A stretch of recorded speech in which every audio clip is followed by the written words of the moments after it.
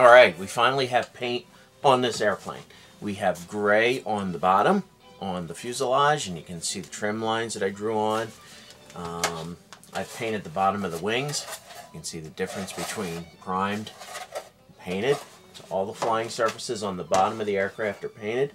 And what we're going to look at now is the next step, which is to mix a dark shadow for color modulation. Color modulation is basically a fancy way of saying adding shadows and highlights to a surface so that you accentuate the three-dimensionalness of it, three-dimensionality of it. So we're going to take the original gray that I used on the bottom and add 50% anthracite gray to it. That's MMP 140, Mission Models Color Anthracite Gray. I'm going to mix 50-50, make a shadow, draw in all the dark shadows, you know, that are on the bottom of the airplane, and then I'm going to mix up 50% white with the medium gray, and that's just basic white. Make a highlight and go back and trim all the shadow lines and then add a little bit of highlight, and that'll make it a little more three-dimensional. I'm going to do that on the bottom, and I've also got olive drab colors here for the top, and we're going to color modulate that as well when I spray it. So getting really far along here, we're actually adding weathering. So let's get down to it and do some color modulation. Okay, let's take a look at one of the flying surfaces that I'm going to color modulate. If you look at this, I'm hoping that this shows up in the camera. If not, I'll explain it as I go along. But you can look on here and see the panel lines where panels of aluminum meet each other, and then there's rivet lines in between them where, you know, the aluminum has been riveted down. So what I'm going to do is I'm going to take the dark shadow and just highlight where the panels meet. Not all the rivets and everything, just the panel lines. And then I'm going to go back with the light color and just kind of fill in and touch up. Okay, it's really simple. Dark shadow, light shadow on the panel lines. I'm going to do that over the entire aircraft. Okay, so I have my dark shadow mixed up, and I'm going to switch over and use a Badger Sotar airbrush. I have never used this Sotar 2020. I bought it on a whim, and it's supposed to be really good for fine detailing. So we're going to check it out together and see how it is. If it doesn't work out that well, maybe we'll switch back to the Sparmax, but let's try this guy and see how it does.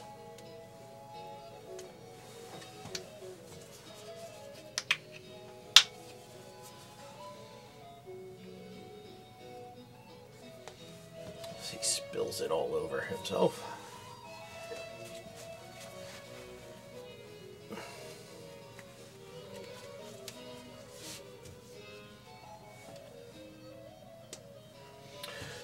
Okay, turn on the air compressor. I'm going to put on the fan, so it's going to get a little noisy.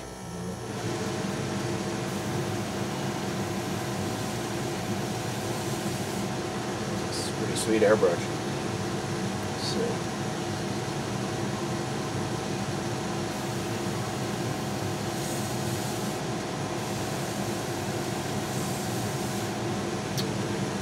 Really fine lines. See how it does.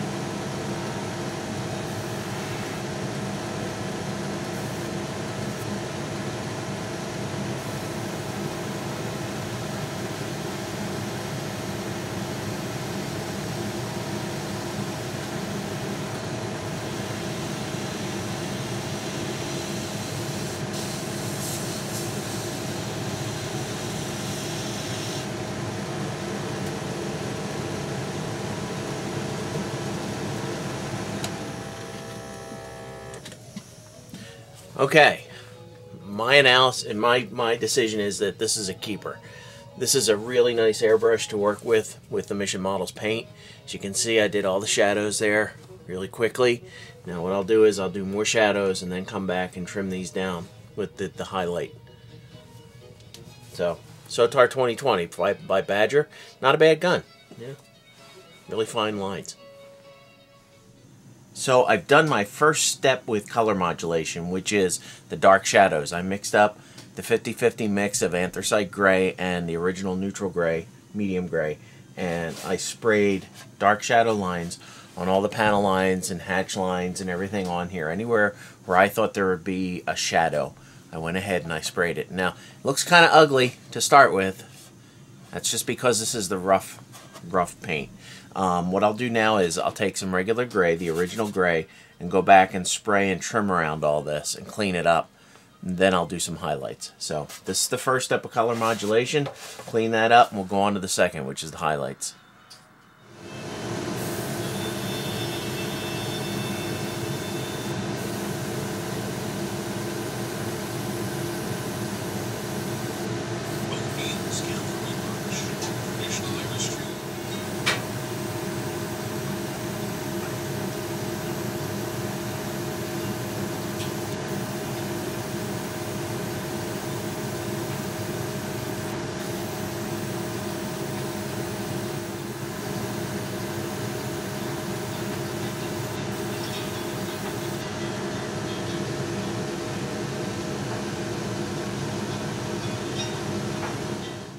Alright, I'm finished putting in my dark shades and then cleaning them up with the base color gray. So everything's all cleaned up, really looks nice. You can see all the panel lines. What we're going to do now is mix up the light highlight. And originally I said 50-50 on this, but I think I'm going to go about 25 to 30% white into the gray. I don't want it to get too chalky looking. So I'm going to mix up my highlight, I'm going to airbrush that on, and that should finish the base, or I should say the underside color of this aircraft. And we can move on to the olive drab on top and do color modulation on that as well. Painting the highlight color is the opposite or reverse of what you just did with the dark shade. You went into the panel lines with the dark shade. Now what you're going to do is just kind of highlight the broad areas with a lighter color gray. But you have to be really careful doing this because you can overdo it really quickly. Just want to give it a little bit of a mist in those areas just to pop it up a little bit. So I'll do a little bit. You can see what I'm doing.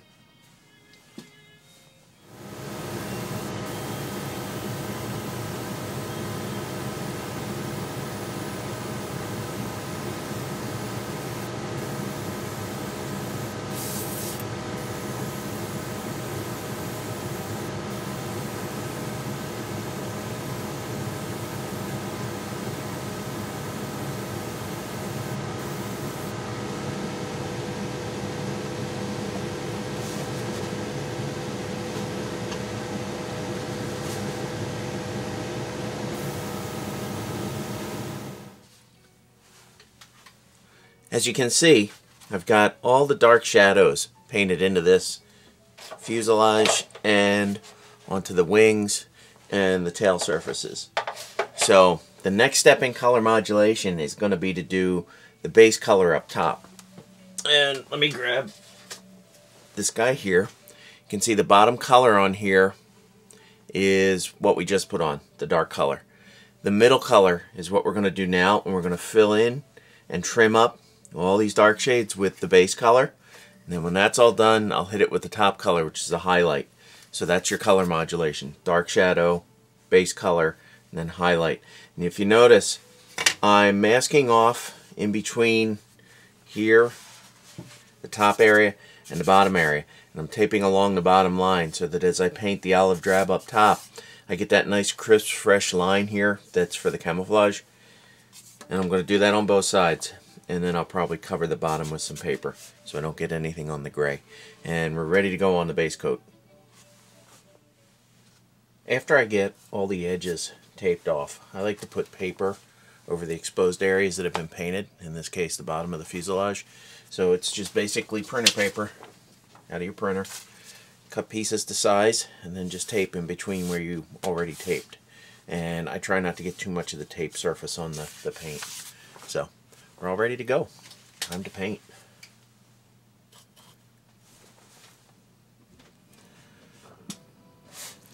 We finished putting all the paint on the airplane now. The gray underneath, the olive on top. And what I'm doing now is I'm masking off some of the detail areas. Like there's black de-icer boots that are on the front of the wings here on the leading edges to keep the wings from icing up in cold temperatures.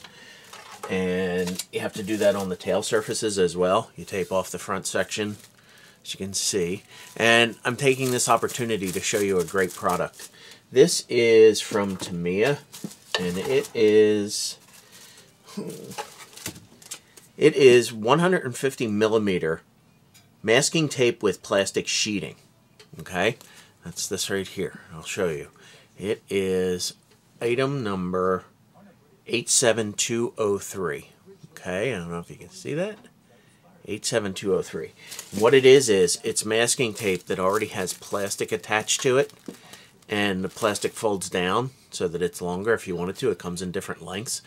I use paper, as I've shown earlier in this, and I just discovered this product and I love it. This saves you a lot of time masking off big areas of your airplane. You just mask the edge off and you just run the plastic down. It works really great. So this is Tamiya 87203, and that is masking tape with plastic sheeting.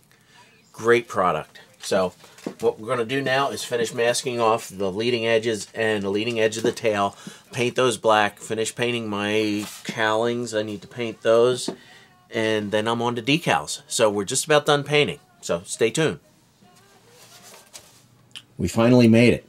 The B-17 is painted. Top sides, undersides. Got my olive drab, got my blue, well, I should say my gray, my aircraft medium gray under there. Nice crisp masking there. You notice there's a sheen on the aircraft. That's because after I got everything painted, I put a coat of semi-gloss clear, Mission Model Semi-Gloss Clear, MMA 005, on the whole aircraft. And that's because I'm going to go ahead and start putting my markings on the aircraft. I'm going to bring the fuselage over to the workbench. I've started to cut out the decals for it. I'm going to start applying decals.